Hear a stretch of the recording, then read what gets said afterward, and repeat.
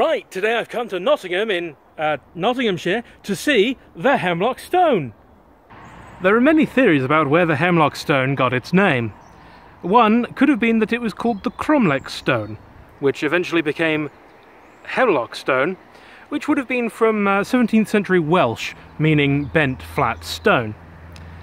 Another theory is that it could refer to hem, meaning enclosure, or stone as a border.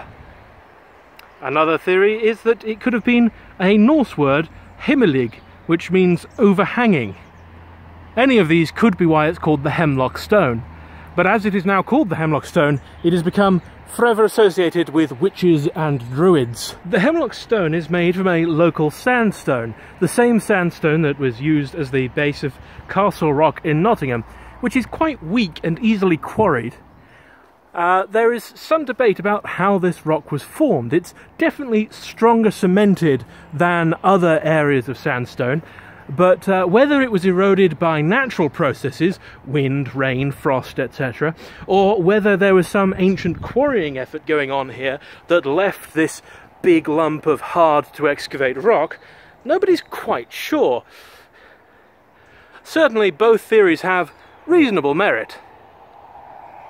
One theory about the stone's origin that I think we can safely ignore is the theory that the devil used to live in Castleton up in the Peak District and got so angry at Lenton Priory, which is just about a mile away, that he threw a huge boulder at it, trying to destroy it and silence the monks' prayers. I think that one may not be true. Just a hunch, though. Something that's always difficult to get across on video is the scale of an item, and this one is no exception.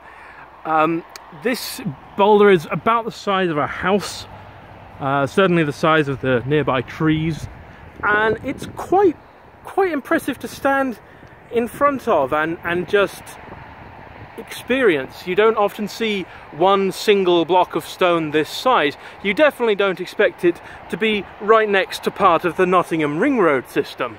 The sense of scale is even more pronounced down at the lower level, where you can just go up and you see all these different colours of stone and all the striations of wind and rain, and just all the way up into the sky. It's quite astounding. You can also see in the ground where the sandstone continues. To celebrate the Golden Jubilee of George III, a cow was roasted on the top of the Hemlock Stone, up on that big flat platform, and the meat was given out to the people of Bramcote and Stapleford, which were then towns on the outskirts of Nottingham, not part of Nottingham itself.